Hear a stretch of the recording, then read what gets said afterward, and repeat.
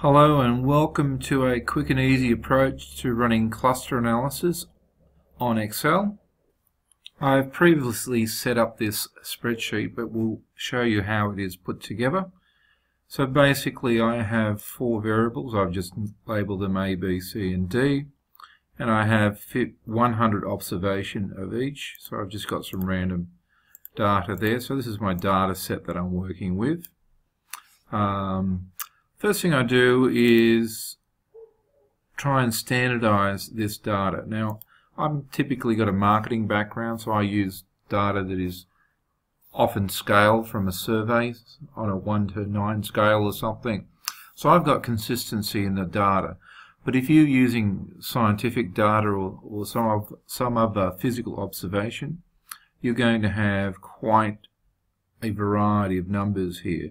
So you don't want to affect your clustering because of the scale of the numbers. So what we do is we construct Z-scores. To do this, we firstly work out the mean. So this one's just the mean or the average of D. So it's all column D. So it's all of these here. So I just work out the mean of each column of my actual data. So the mean of that, the mean of that. And then I also work out standard deviation using, again, these are just using Excel formulas for the population, because this is my total data set. Depending if you've got a sample, perhaps you can use sample data, but I prefer, I'm assuming this is the full data I have, and this is the population standard deviation that I tend to use. So again, I'm using the same column D, so I'm picking up average and standard deviation for each variable. Then I just use the standardization formula, so I'm actually going to put that in for you. So just hit equals, as you can see up the top what happens, and it brings up that as an option. So what do I want to look at? That's my variable, and I want to standardize it relative to the mean and relative to the standard deviation. And that's all I have to do. And then I would copy that across, so you can see as I go across these Z-scores are just the same. What I do is I actually insert the $sign in the mean and in the standard deviation, so that way I could just copy it down. So this provides me the data, same data, but it's just been standardized, so it's on the same scale basically, and I can use this for my analysis. Okay, what I then do is set up some what we call cluster centers or anchors or starting points. I'm going to use this data here. So what I've done is I've constructed a lookup table. I've called my data up here, I can't see it, but data 3. Okay, so this actually data set here, which is the Z-scores, and I said, okay, look up cell 1 and then give me the second one across. So it comes here, first one, second one, first column, second column, and it picks up, as you can see, those numbers there are just cluster or observation 1, cluster 2, observation 2, and they just copy the data up. If I change this to say I want the center to be anchor 10 or observation 10, which is this row here, I can just type in the 10 there and up it comes. Basically it should make no difference of which anchors you initially select, because what you're getting the program or Excel to do is determine what are the 5 best. Now I'm using 5 clusters. You can use more or less, but the same principles applied. I've set it up to be 5 clusters. Okay, once I've got that, I then come across and go, okay, these are my 5 clusters, and what I want to do is, and I'll pick one that's here that doesn't have a 0 in it, is I'm going to use this formula. So this is basically looks a nice easy formula for Excel to use, but it's just summing the difference between each point. So it says for I16 which is these ones. I want you to compare those to cluster 1, which is I've designated at this stage to be the first point. So I'm just comparing that to that one there, and each one is just squared. So that minus that squared, that minus that squared, and it gives me that total.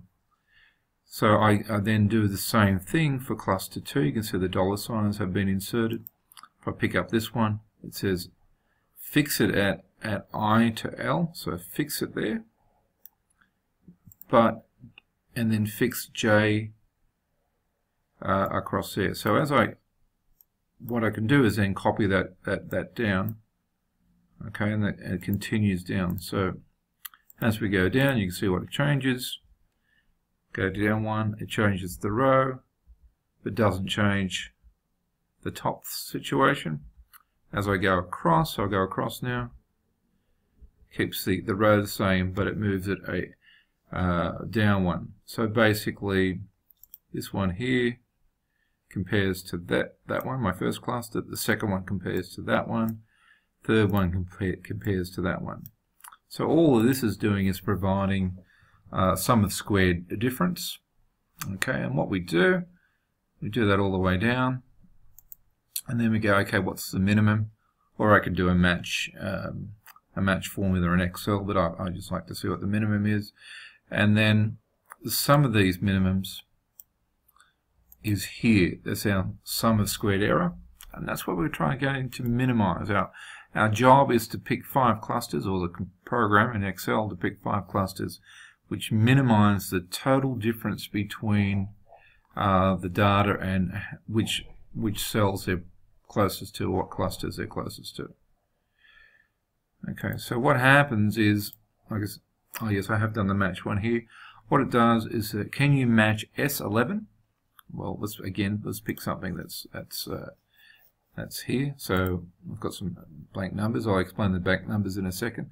So match S16, which is that number, to where it fits in here. So it's the second one, so it gives me the second answer. This one here, it matches the fifth one, 1, 2, 3, 4, 5, so it gives me 5. So I can just say, you're cluster 1, you're cluster 2, you're cluster 5 at this stage. The reason these are zeros is that's because I've set that to be our seed or our anchor, so it should match up to these numbers. So 1, 2, 3, 4 it should have blanks, and 10 I've just added. If I change that to 7, then 7 should have a 0 there. So I'll just do that now. Okay, so that's all that's doing. Once I have that, I am set to run the solver to work it out. So what I go to is data, and solver's off my screen, so I'll come across for you. No, it's not going to come. So you should bring up solver. If you don't have it, you'll need to insert it. And you use that through the options, but I'll bring it up. Here's your solver menu. Just bring this up. What we're trying to do is this cell here, which is our sum of errors. This sums all of these minimums. And basically what I want to do is set it to minimum, and I want to change those cells. So please change the starting clusters. What are the 5 starting points which are most representative of the data? And I've added in constraints here. So these ones here, they've got to be in the range of 1 to 100, because I have 1 to 100 variables, so you can't go past it. And it has to be an integer, so it has to be an exact number. Don't give me 2.5 or something like that, so give me an actual number. So a number comes here and they pick up that. Okay, I've ticked that box and I've selected evolutionary, so you've got to do that.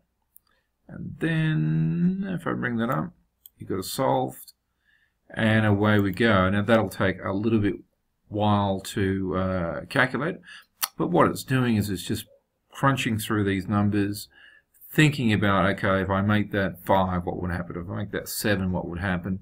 And the job is to end up with that number being minimized. So I just pause while it does its calculation. When Excel has finished calculating using solver, which should take around 1 minute or so, you should see this box pop up, and you just keep and you hit OK. And what you should see is these anchor points. We now have 5 starting segments, and these are quite different from below. Well, we started with 1 to 4 and number 10, so those numbers have changed quite significantly, and we have a much lower sum of squared error. So what we now do to finish off, we go through and say, okay, you are assigned to cluster 1. Over here for cluster 1, tell me all the ones in that cluster. So if that is equal to 1, then give me the original starting data. So we go over here, we can see that data, 2, 14, 33, 50, has been copied across. The next one is in cluster 3, so it's been picked up over here. So all this is a series of if statements.